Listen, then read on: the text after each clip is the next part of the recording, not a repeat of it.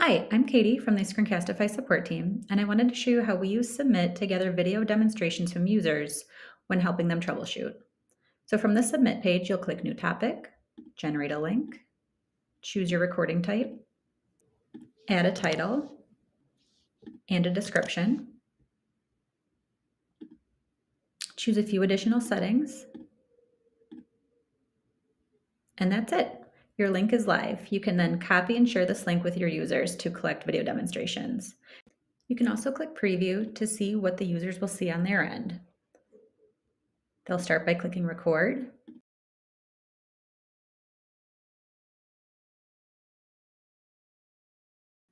And then after the countdown, they can demonstrate what they're seeing on their screens when they encounter an issue.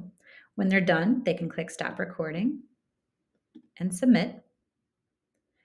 And once the video is done submitting, you'll be able to review it from your Google Drive's Submit folder.